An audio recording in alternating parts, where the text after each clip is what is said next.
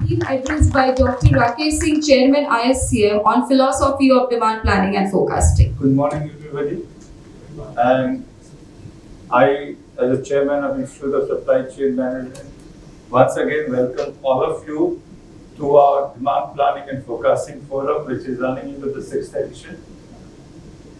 To start this particular forum, in fact, it was very confusing as to where to start from.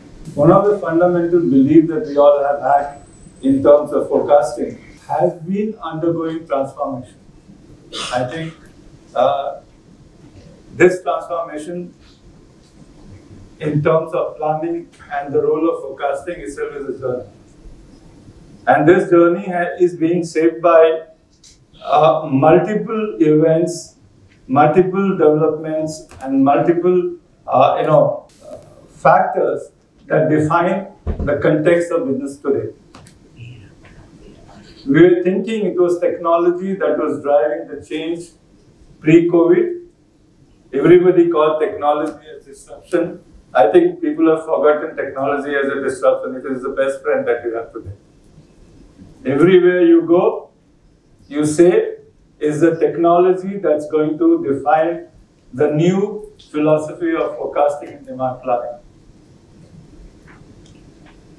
There's a lot of questions that we hear about forecasting itself. I remember in our planning synods that we started instead of the DPFL,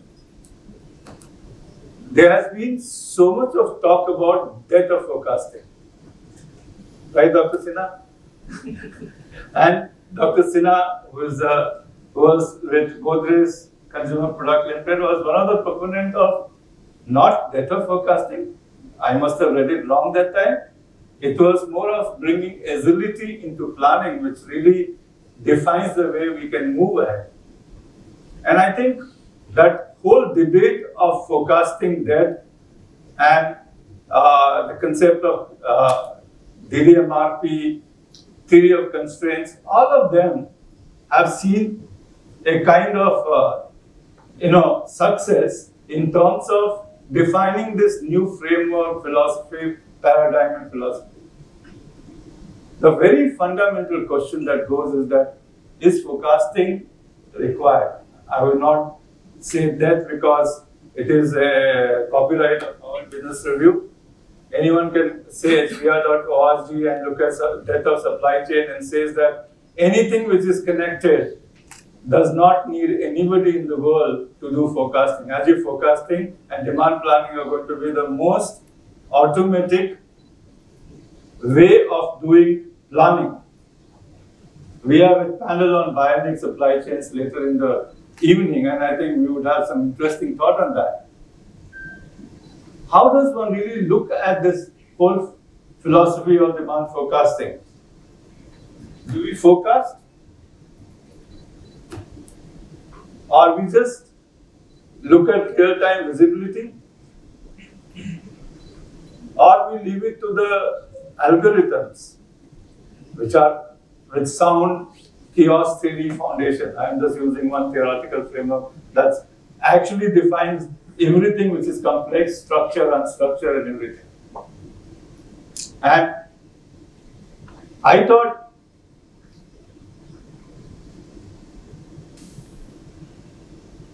has this simple framework, simple philosophy, simple paradigm of forecasting totally transformed, changed, and irrelevant? And I thought I'll first I used to call it as 4 pillars of forecasting before the COVID. I thought I'll just put them into it and say that, and look at each one of them quickly and see what has happened. Over a period of time, and I'm just talking about, because we do awards, we do get some insight from what companies are doing, and we do get some consulting and training. We also get more insight into what companies are doing. And I'm seeing one fundamental change that is in successful companies. I would say successful companies. In fact, I was surprised. We are currently running a certification course in demand planning and forecasting. And 90% of the companies, some of the good names, are dominated by Excel-based planning. Meaning that all the talk about change that we are saying is still housed in older technologies where people are comfortable with. And hence, what I think is that when you talk about forecasting, there is a need to really look at the role of forecast, not just the assumption behind forecasting. Assumptions have changed. Today, assumptions are different than what were in 2019. And tomorrow, assumptions are being dictated by the kind of global trends that are emerging. But even the understanding of forecasting, what it can do, is slightly messed up with the need for businesses to run their businesses, to align their demand and supplies, which is the fundamental challenge. How do you move ahead with forecasting now? And people who measure forecast accuracy, I got a query sometime back from a consulting firm that how do I really increase the forecast accuracy? This was a researcher dilemma. The purpose was not how to improve the demand planning. Purpose was to use a method which gives you the best accuracies. And this is where a lot of skills resides in organization with a huge amount of statistical understanding and no operational efficacies.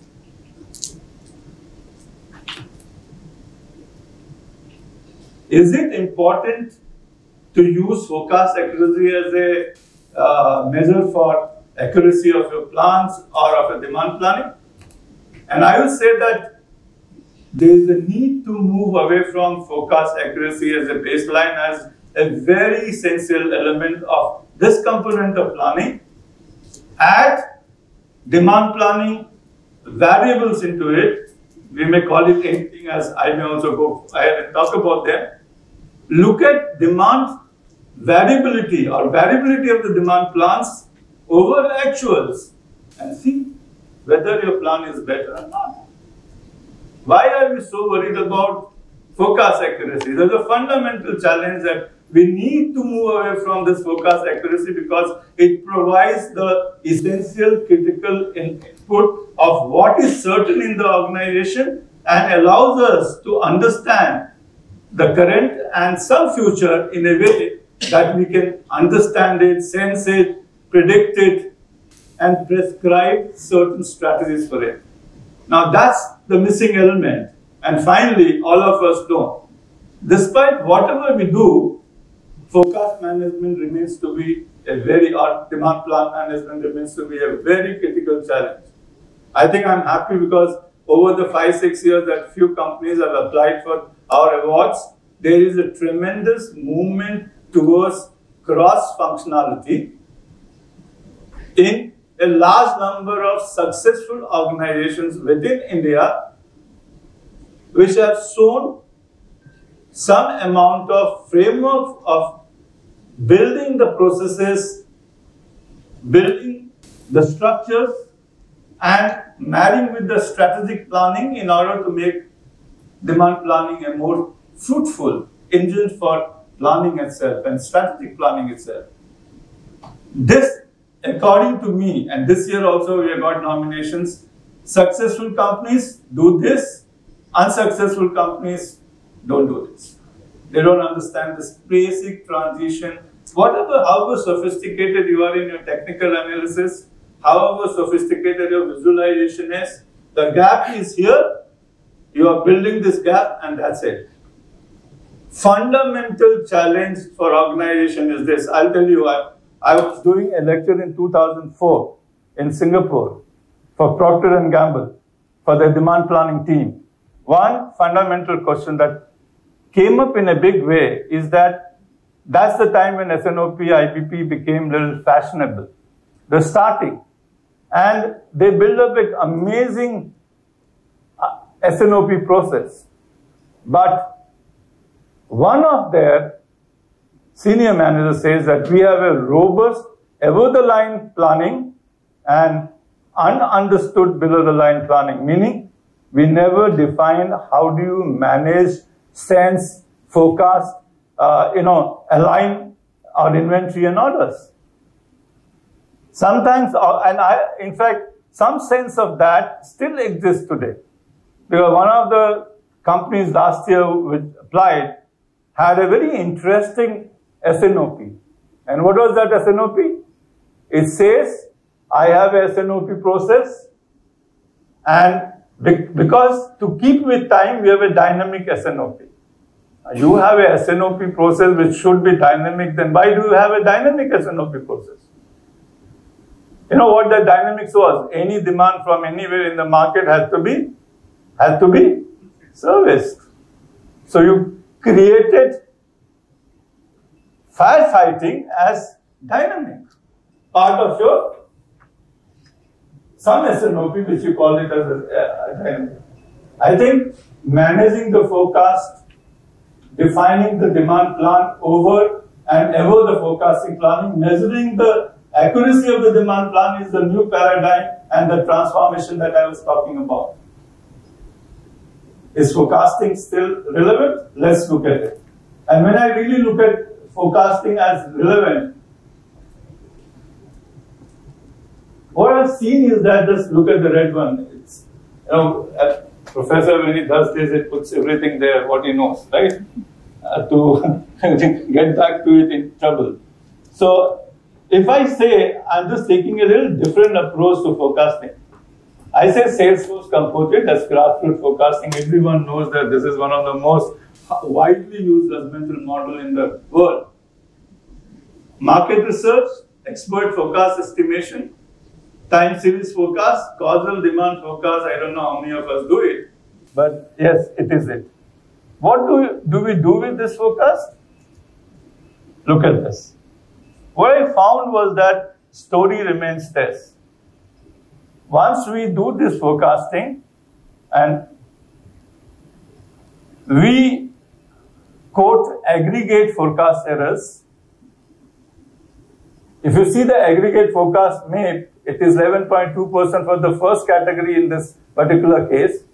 And if you really look at some of the elements have 86, 1573%, 52, 51, there is no relationship. The aggregate, when disaggregated, becomes very, very difficult to manage. I know there are a lot of thought about why volume forecast is important. Nobody denies that. Why can't volume forecast be granularly up? And that's the big challenge that one really needs to ask. Why should there be a forecast which should be volume-based and disaggregated? Most SNOP still run on that basis, and I think I've seen this happening across the companies that we have been engaged with. Meaning, we want to be very different. We don't want to forecast at all. Whether it's a kind of firewalls or PVB, this is a Harvard Business Case study. I have only, sometimes none of you would like to share data with us. So the only source is Harvard Business Review. Everybody wants to share data with Harvard Business School because you get a kudos, right? Please share it with us. I think it will help all of us to understand this in a much better way. And what happens? This is another Harvard Business School case. I think nobody replaces this case today. You know, one of my colleagues said, don't use the old PPTs. I said, no, you can always use the old PPT in a new way, right? And this says, when a standard deviation is 300, 227, mean is 300, calculate all your inventory planning. Most of you must have done an MBA. It's 1100 unit. What does it mean? Your average demand is just 300. You are producing 1100 over the 52 weeks. You are creating your own variability. Why blame the forecast? Why blame the forecast? And hence, forecasting remains very relevant because we need to identify this. And if you can identify this, then we can solve the dilemma of forecasting, demand planning, and demand management. And hence, this is something that the world is changing. It's changing in a big way. A friend of mine and a thought leader on forecasting, Stephen DeCock, I have just borrowed it for him because it's much easier for us to talk about it. Globalization, Amazon effect, and market volatility. Now, what does globalization do? It essentially splits the volume over more nodes in the network. For a global company, it creates challenges in terms of more networks, more volume dispersed, your implied uncertainty is high, your standard deviation is high, and there's a challenge for you to forecast and understand and plan. If you look at Amazon effect and look at what is happening, you'll find that Amazon has allowed companies to just aggregate and aggregate and aggregate, creating proliferation of the offering that is there. But that's not limited to just Amazon. What has happened exactly is that proliferation, and there are so many FMCG companies sitting here, I can easily say that it's not because of you're just adding SKUs. What are you doing? You are forced to create those SKUs to create customer experience. Whatever word you may use, either on the customer, and rest is your choice. Right? You need this proliferation of SKUs. And as you do this, there's another impact. You never realize that e-commerce is going to be creating a great impact on your overall planning. What has e-commerce done? It has opened up another channel which is growing at the fastest speed, adding a lot of intermittency and a lot of long tail. As proliferation increases, lumpy demands goes up, and I think some of you told me while discussing is that this is an amazing period because of supplies are less. Maybe it's the lumpy latent demand. Maybe, just think about it. And if it is lumpy latent demand, the long tail is a reality. And in this long tail, how do you forecast? When there is huge product proliferation, there is more frequent replenishment with many more periods of zero demands, many more periods of demands which are much lower. Don't apply the traditional ABC, you would be out of place and out of job. The ABC analysis does not work here. All those who rationalize, SKUs may find it difficult to survive. You look at spare parts. I think Anirudh is not here. If you see spare parts listing in the last 7-8 months, I have some access to those data. This is so true. Zero demand, lumpy demand, intermittent demand for some product with much lower listing. And we don't know. What do? We use the old historical data, some market research, which does not give you any kind of insight into the data. And hence, whatever you say, this is the reality for forecasting. Keynes once said, you don't have to be precisely right. You have to be roughly wrong. That's forecasting. The principal philosophy holds so true. And this is where I picked up from Stephen's paper. If you have ever heard expression like forecast is always wrong, or plans are useless by the time they are published because things have changed, it is because forecasts and plans traditionally approximate uncertain values with exact numbers. Find out the ifs and what if sensitivity and scenarios within your data, even in the short run. And how do you do that? In old ways, you had month, item, country, you fit a curve. When you fit a curve, it was something like you have a single number mean. Everything, what method you use is mean, nothing else. You find the average. And you plan on the average, not knowing the negative biases or positive biases which you create because of that bullwhip.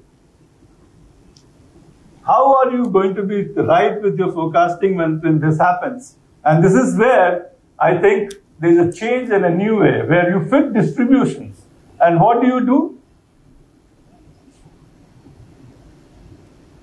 Forecast the best streams on the right side rather than have a single number based on everything is a normal distribution. Why should everything be normal distribution? Assuming that everything is a normal distribution, you are really creating a kind of forecasting methods which is predetermined and which is normal and linear. Where is non-linearity, volatility, and other things in your demand forecast? The fundamental question is that why do you plan for one number? Do you deal with one number? This is not same as single plan. Single plan can be with multiple numbers. Why do you deal with one number? Why do you forecast with one number? And I think this is where forecasting has been demeaned. Organizations have, what is the best known, we did a survey last year, I think of around 200 demand planners, and I think one of the most widely used methods is time series and self-force composite can equal. I think they use both. This is something that needs to be looked at it. The long tail captures all the resilience that you need in your organizations. You say forecast cannot be resilient. It can be. You are not looking at resilience. You are making everything linear, predicting the most predictable one, and wanting the market to behave like a normal distribution curve, and now market should converge to your forecast. Does it happen that way? And that's the basic difference. And that's where the approaches needs to change. And hence, I would say that move into averages are bad, distributions are good. Distribution must not be normal. Accurate case of distribution bring resilience. It is impossible to be resilient against everything. This also has limitations.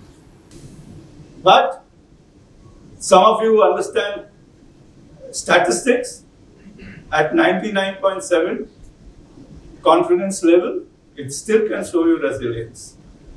Beyond that, it cannot, because that cannot be captured. And if that cannot be captured, then you need to move here.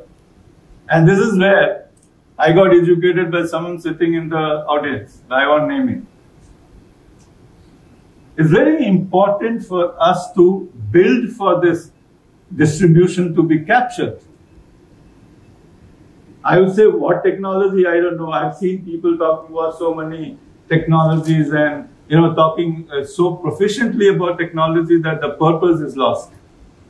It's simple. Sensor everywhere, networks everywhere, automate everything, analyze everything with data. That's what technology can do. With the best technology there are so many CPOs, CIOs and companies that can give you connected planning frameworks. And I think autonomous planning makes a lot of sense in this sense. And autonomous planning brings every notes and nook into this thing, and it can help you do something very interesting. Analytics. Big data analytics is different than the statistics that we use. Why? Because it can capture the chaos in your data and give you some structure to work on it. And if you understand the analytics and evolution of analytics and the components of analytics, it can give you a more important thing. Making everything connected in a way that you see it in this particular example from the McKinsey. It's called supply. That's the article's name from there.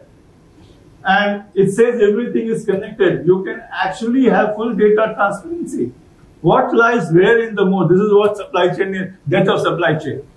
The article that in Harvard Business School talked about essentially says that everything can be seen. If you have enough data, you can do predictive shipping. Your truck can be filled much before the demand comes, and as it goes in, the customer can reroute shipment via mobile phones because the demand comes a little where, and you save a lot of time. There's an automatic routing that happens, and you save your network costs, your cost to serve, and everything becomes so rationalized. But as this looks so great, there are a lot of constraints that happen, because what happens is that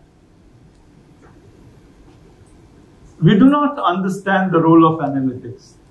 Now look at this. I have just taken few elements as an influence factor in demand planning and how one can treat them as advertisements and marketing, advertisements and local competition, shop attractiveness, shop assortment and layout, available products at point of sale, and expiring products, supply factors, retail factors, marketing factors. Let me just look at the promotion factor, which essentially creates large amount of bullwhip. Simple. When you use descriptive analytics, it can help you to give you all the categories. When you use predictive, it gives you the elasticity of demand due to promotions and changes granular level, and that's what it. And then you optimize the timing of promotion, prescribe the amount of additional products needed, use them in your planning. I think this is what is the simple role of analytics that is there in the organization. And every factors, when you understand the role of descriptive, predictive and prescriptive analytics, you can plan this better. What it essentially means is this. When you plan that better, before going to what it means, numeric and graphical digital demand data dashboards are, including digital twins and everything talks about, is important. There is a need for us to understand where does data lies, what are alternatives to this demand data and demand, how do you serve customer through alternative, and you need geographical mapping. You know from where we can rotate. Your control towers are essentially successful when you move beyond your prescriptive, descriptive, predictive, prescriptive to even mapping each and every geographies of your locations. In fact, demands are becoming so location specific. If you remember, and this company, again, I'm bringing the old slides here because this is evolution that I think is important to be understood. This is as of 6:30 in the morning. These data are available. I just picked up COVID again. And it just tells us where the COVID cases are. It's a real-time data which helps you to understand the geography. You know where and if it gets more intense like the COVID period 1, period 2, and the lengthier period of period 1 and shorter period of period 2, you understand which geographies are affected, which are high demand areas, which are low demand areas. You can restructure all your, supply factors into and focus your logistics, transportations, people, everything into that because these are all in shortages. Use geography as a great tool of planning. And if you don't use geography, then it's done. So data is only not about what you have from your notes, because your notes cannot capture these changes. And there are enough data that is available here. Google mobility, we saw some of you clearly using Google mobility in your this thing. And I think it was interesting to see one company, we can't name the company, so even if they're done well, that they use Google mobility during the period in such a way that they could predict the kind of geographies where high demand would be there. There's so much that can be done. You can predict events around that. You can, in fact, I've been seeing suppliers moving and predicting who are their suppliers, who are their alternate suppliers, who can be affected in terms of when they're affected, who can be approached. It gives you an amazing procurement and distribution planning framework. And I think this is where you need to move into it. And for all this, read this recent Harvard Business School article, Better Way to Put Your Data to Work. It says simple. Is your data a product? Is your data solving your problem? All your customers within your supply chain get the right data analytics and visualization. And if you can use all these mechanisms to build that data, the supply chain is live, not dead. And it moves in a direction which helps you to plan better and do much better. You would be better off without with this rather than without this. And hence, to me, the philosophy of forecasting is that forecasting is changing its tentacles with technology, and no forecast can be true without the organization is supported by the top man and is supported by a process. In fact, what we saw was that in 2015, when we started, and I'll name this company, HUL had applied for the award. One of the most beautiful things that really came out at that point of time was that governance. governance of your demand planning and SNOP. Right, Girish? We were very amazed when someone presented, presented it, Ashish Gujarati, and I think the way it was presented, it was a very simple framework. The jury had two opinions. There is no analytics, there is no statistics, there is nothing. Why should we vote for this company? Nobody understood what they were talking about because they were so obsessed. If you go to a business school, a supply chain professor is only with numbers. And what does he do? He uses whole theories of optimization and keeps pushing through. Need to move with the direction of the change, transformation. And I think demand planning in India is moving, but there are not many companies who resist to this. We have got back to firefighting again. Our MRP lead times are very high. Your customer tolerance time is lesser than your lead time, both manufacturing and distribution. And we are struggling with changes. Please change your MRP. Come back to a situation where your MRP gives you a situation where your lead times can be changed. Take Dr. Sinha's help to build the lower lead times, right, sir? You need agility into the system. What are you doing? You are building a huge lead time. So what happens? Everybody says my last bucket, whatever is the planning horizon, is very heavy. Market changes, but the buckets remain the same, and I think that's where we need to change. Thank you very much.